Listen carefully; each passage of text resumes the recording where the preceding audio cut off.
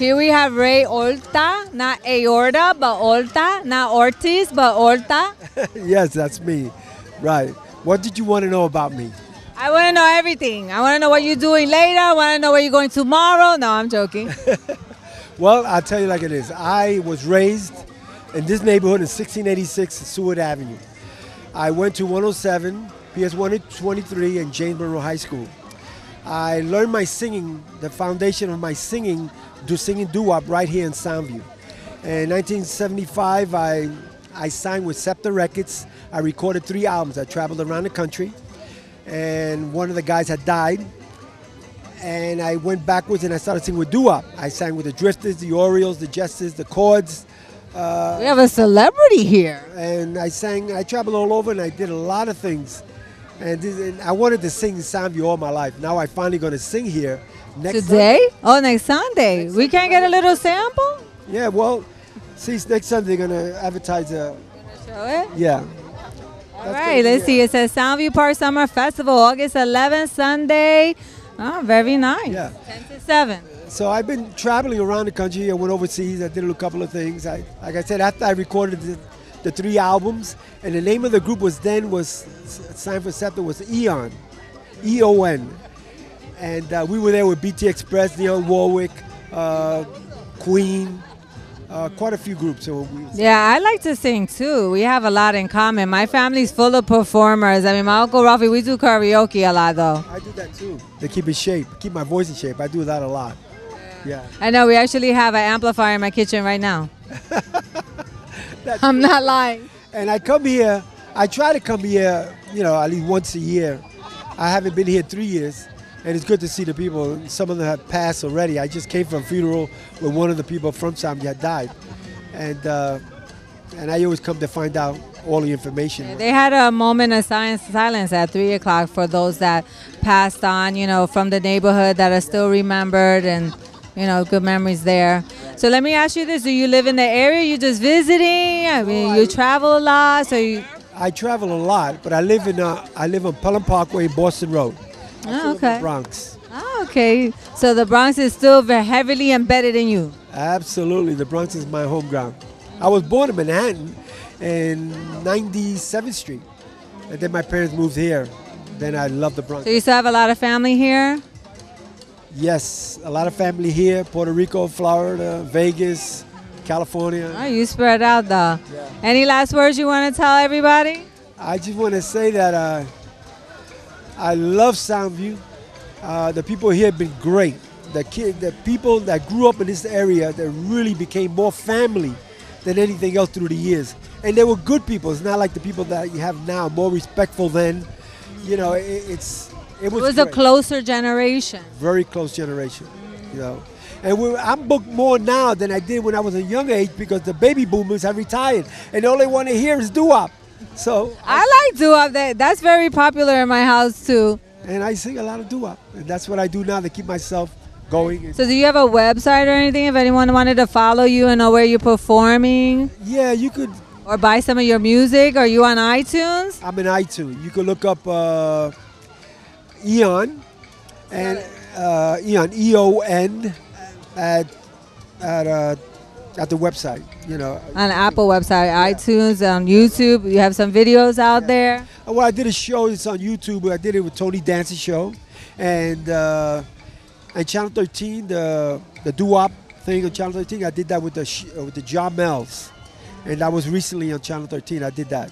Okay, here I am with Fareed Ansari. My original name was Steve Carson, but I changed my name to Fareed 1977. What does that mean? Fareed means unique, actually, and Ansari is 2 Arabic words. Ansari means helper. Wow, I like it. Very nice. So what year did you move to Soundview? I moved to Soundview in 1959 with my parents. To be on my tippy toes. He's a big guy here. I was wearing higher shoes yesterday. In 1959, we moved here. My parents moved here from area in the Bronx, and then we came here to Soundview. So we've been. And you lived here? Are you still in the area?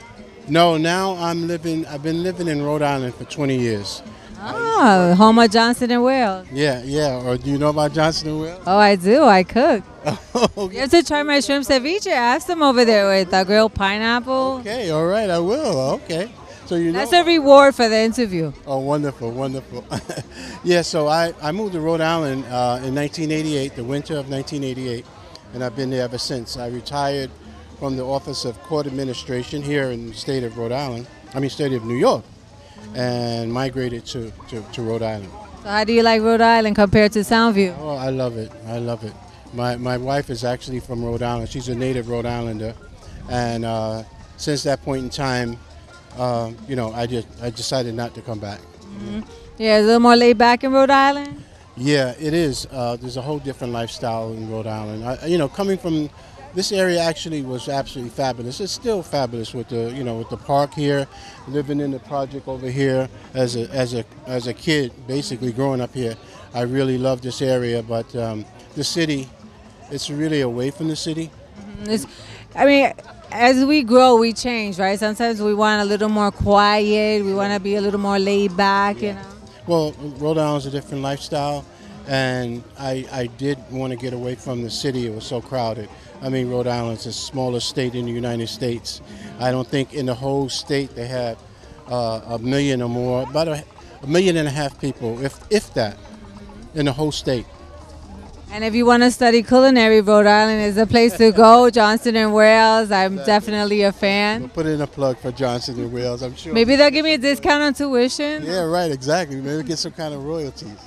But it's an excellent culinary school, and if there's any culinary school. And then they have RISD, which is a very famous arts college. You're close to Boston. It's definitely in the Mecca area for universities, Right. Well, it's sandwiched in between Massachusetts and Connecticut, which you probably know.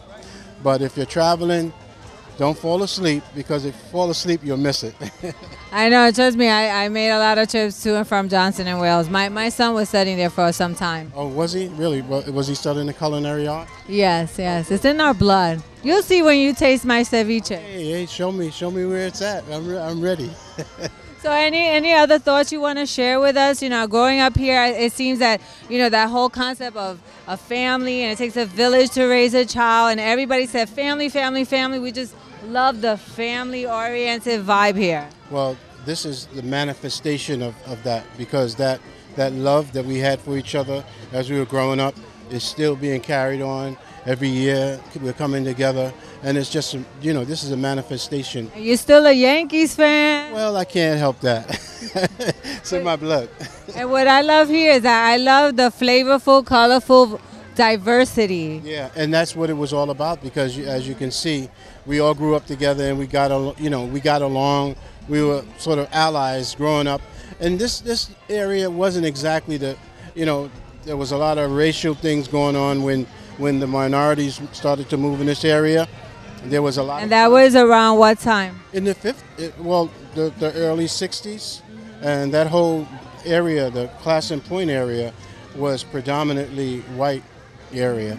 And when the minorities started moving into this area, there was certain areas that we couldn't even go to. You couldn't even walk. There was some resistance there. Yeah, I recall. That's all right. Well, there was a beach club back there called Shorehaven, I think it was, where there were no minorities. So it's like you were starting to step on some toes by moving in the area, and the area was still a developing area. Yes, it was. It was this undeveloped. Actually, it's been developed now since that point in time. But as far as when there was sort of like a wave of people, yeah, that exactly a wave, but it was mixed. There was there were Jewish people here. Yeah, and that's what was. I think that was what was good about it, because it helps you to learn about each other. Yeah, if you're so secluded from everyone, right? Exactly, and it was good. So it was very integrated. The different cultures, different people. We went to the school together. We knew everybody's parents. Knew each other, and they knew your parents. So if you were naughty, oh yeah, and that was the beautiful thing about it. Because if you did something wrong, your parents would know about it, because everybody knew each other. You would soon be corrected. Yeah, exactly. Welcome back, and here I am with Gerald. How's everybody? Gerald takes over the mic. Oh yeah, sure. No. She gonna ask me some questions. Go ahead. No, introduce yourself, Gerald. Yeah, What? Gerald Hollingsworth.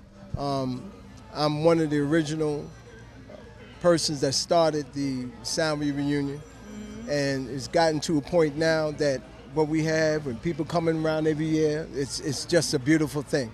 To see people that you haven't seen in years, it's just lovely. You know, I wish other people from Soundview, if you haven't been here, you gotta come. You'll love it, you know. And it looks like you guys are like spending the night with these tents. Yeah, right. Well, you know what? It rained a little bit this morning, but a couple of people were calling me and said, Gerald, they still gonna have it? No, they did the Indian dance. Yeah, I said, look, come out. Don't worry about it. After a while, it's gonna go away. And look how beautiful it came out, right? It's beautiful out here today. Comfortable. The weather's comfortable. Everybody's having a good time. It's intimate, beautiful thing, you know. So let me ask you a thing. I'm going to take the mic back. Gerald, so you still live in the area. I know that. Yeah, I still live in the area. Hold it oh, yeah. Gerald's a mic. He wants to handle this mic here. Yeah, I still in the area. Went into the service for a minute, came back, stayed with my mother in Soundview for a minute. Then I bought a house not too far from here, but I'm still in the community.